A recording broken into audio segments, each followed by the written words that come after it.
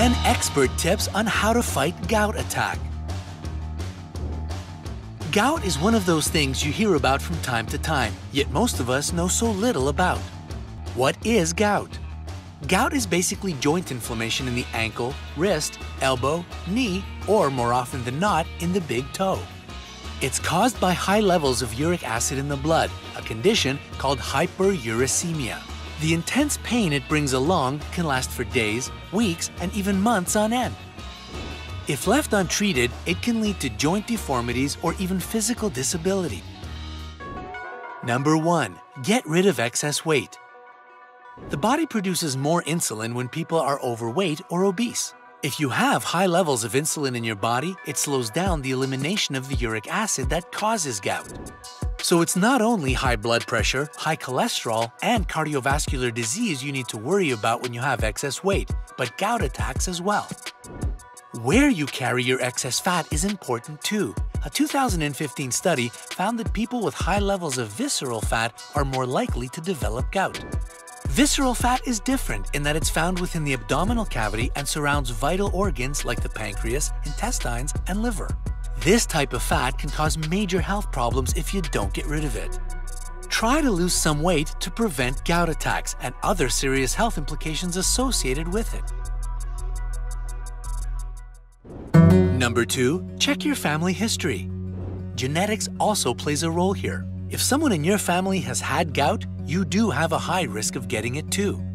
Unfortunately, you can't do anything about this genetic predisposition except monitor your health closely.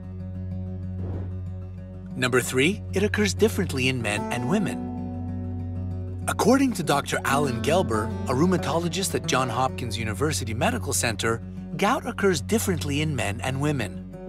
It's the main cause of inflammatory arthritis for guys in their 30s and 40s, although men in their late 50s can also get it sometimes. As for the ladies, it's more common in postmenopausal women and in young women who have kidney problems. Number 4. Certain medications can trigger gout. Medications like diuretics or water pills, low-dose aspirin, immunosuppressants like cyclosporin and tacrolimus, as well as drugs containing salicylate have been found to trigger gout attacks. I know that's a lot of medical jargon to remember, so just ask your doctor first if a medicine you've been prescribed is known to trigger gout and if there are any other alternatives. Number 5. Certain health conditions can increase the risk of developing gout. They include high blood pressure, insulin resistance, diabetes, chronic kidney diseases, high cholesterol, cardiovascular diseases, and metabolic syndrome. As a rule of thumb, always consult your doctor first to find out if you're at risk of getting gout in case you have one of these medical problems. Number 6. Change your diet. Gout is historically known as the disease of kings, or the rich man's disease, because it's triggered by foods that only wealthy people could afford in the past: seafood and red meat. These foods contain lots of purines, which are chemicals that produce uric acid as a byproduct once they're broken down by the body. Cutting down on purine-rich foods and drinks will make a big difference in preventing gout attacks. These no-no products include alcohol, especially beer, and drinks sweetened with fructose. Organ meats, meaning animal liver, kidneys, heart, and tongue. Game meats, basically the animals you hunt, not ones raised on a farm. Certain fish, like herring, sardines, trout, tuna, mackerel, and anchovies. Other types of seafood and shellfish, including crab, lobster, oysters, mussels, shrimps, and scallops. Mushrooms and asparagus. You can still have these products, but proceed with extreme caution. Consume them in very light moderation. It's still best to avoid them entirely, though. Number 7. Eat more foods that can help you manage gout attacks and pain. Changing your diet doesn't mean just cutting a bunch of bad foods out of it. Here are some products you should eat more of to prevent gout attacks. Cherries. Thanks to their antioxidant properties, cherries can lower uric acid in the blood. Researchers at Boston University found that eating cherries or taking cherry extract decreases the risk of having a gout attack by 35%. Water. Yep, drinking enough water doesn't just help keep you hydrated.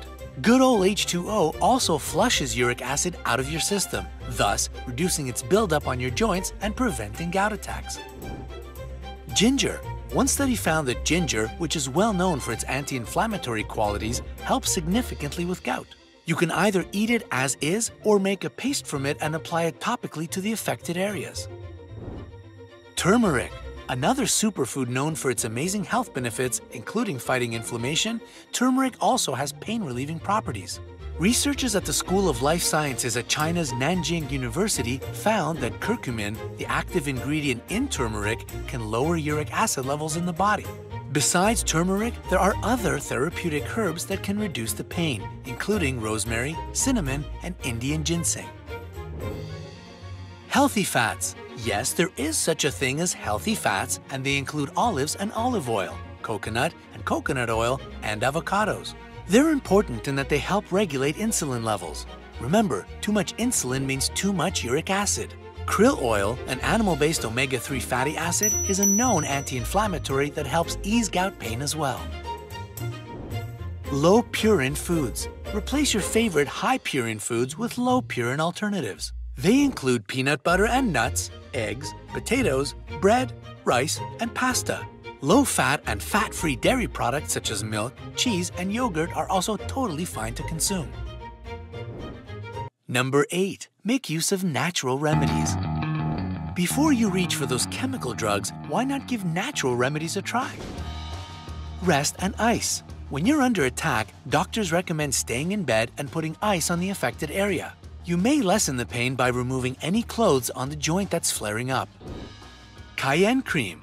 Also known as capsaicin cream, this ointment has anti-inflammatory and pain-relieving properties. Make sure to wash your hands before and after use because the heat the cream produces can cause a lot of irritation. And by all means, avoid touching your eyes and mouth when applying it. Boswellia. Sometimes called Indian frankincense, Boswellia is an herbal extract that can be bought in resins, pills, or cream. It treats asthma, rheumatoid arthritis, and osteoarthritis. Boswellia can reduce stiffness in the joints, promote mobility, and improve overall joint health. Celery. Not the plant itself, but the seed extract can decrease excess uric acid in the body. Not to mention, its anti-inflammatory properties can cure urinary tract infections, joint pain, gout, and kidney and liver infections. Number 9. Be careful about exercising.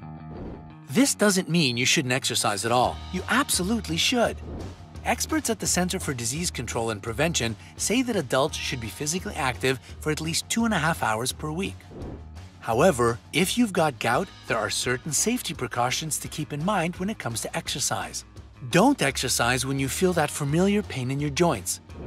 If you're having an attack, just take it easy. Remember, stay in bed and ice it. If after an hour of exercise you experience joint flare-ups, you'd better change your current workout or at least slow down a bit. It may be the cause of your attacks. Never try to plan your own exercise routines. Hire a personal trainer or physical therapist. Only a professional can help you prepare a workout plan that's safe for gout patients. Number 10. Some health warnings about using non-steroidal anti-inflammatory drugs. Non-steroidal anti-inflammatory drugs, or NSAIDs for short, like aspirin or ibuprofen, may provide immediate relief to gout pain, but they're by no means harmless. This type of drug has been linked to serious kidney problems. Other potential side effects of using NSAIDs include heartburn, stomach ulcers, headaches and dizziness, allergic reactions, high blood pressure, and leg swelling. Always consult your doctor first before taking any sort of over-the-counter medications. If you have any advice on how to manage a gout attack, please leave it in the comments. Be sure to share this video with your friends and family.